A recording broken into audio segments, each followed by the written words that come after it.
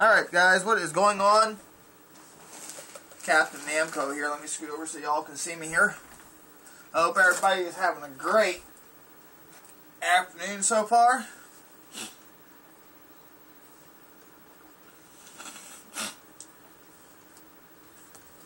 So what we're going to do is discuss how to replace the top part of your handle if it goes, should it go bad. I've got a spare handle I can show you what I'm talking about.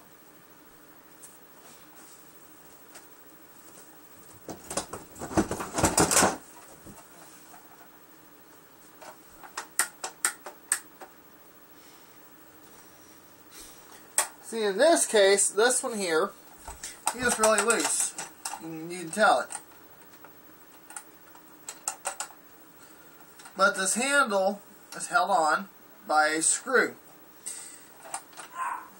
So, I can demonstrate that right quick for you. Sorry about the dogs barking. So what we're going to do,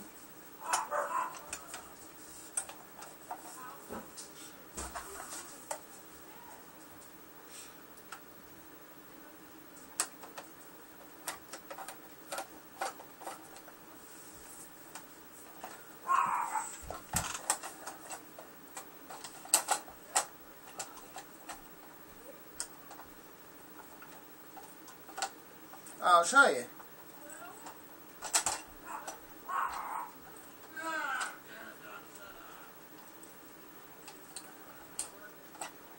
See what I mean? It all comes off. Now, I'm going to pop this out. And this is how you'll get it shipped. This is what you'll need to do when you ship a Kirby. But also, and I'll show you, the hole is right here on the side of the handle. So we're going to put the handle back on.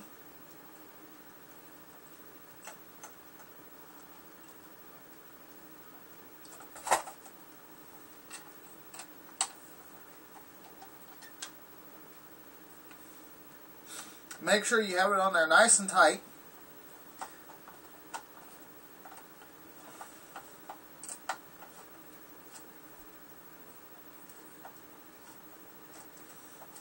And that's why this handle is so loose. Now usually, well, the screw is stripped out, or the whole entire handle could be bad too. Voila! And that's how you fix a handle too. If the handle ever comes loose on your Kirby, it's always very crucial to check this screw right here where your cord's at. See, now this handle's not loose, neither is the top of the handle. I mean, of course, with a lot of older Kirby's over time, that spring starts to wear out. So you're gonna have a little bit of play in that handle. But if you get a lot of play, like I said, you want to make sure they stay tight. And I hope that really helps out you guys figuring out what your issue is with this upper half of your handle here. With that being said, thank you guys so much for watching. Give this video a like. Leave a comment down below. Subscribe if you guys have not done so already. Turn on a post bell notification icon for videos like this, claw machine videos, or even cold start videos. Now, I have not been doing a whole lot of claw videos this year because money is tight, so I have not been doing a lot, so far anyway. I just do them when I can. But anyway, the next video I will be doing, it will be a shout out video when I do get the chance to play a claw machine again. So, be watching my channel for that. And also,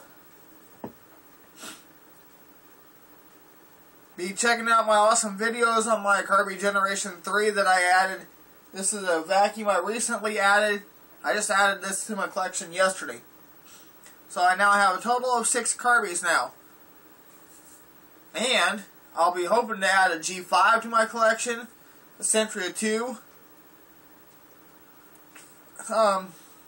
What else is there? Oh yeah, so Kirby G6 from 1999. I've got 2000 limited edition.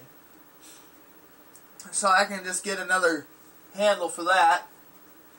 And get me an actual true Heritage too, because this one here, the one I got, is actually a Heritage 1, I believe, because it came out in 1984. And then eventually, hopefully, get the Avaliers and get me a Kirby Classic 3. And get me a Kirby Legend 2. So, stick around for that. And be watching my Kirby collection grow as we continue this journey, everybody. Thank you so much for watching.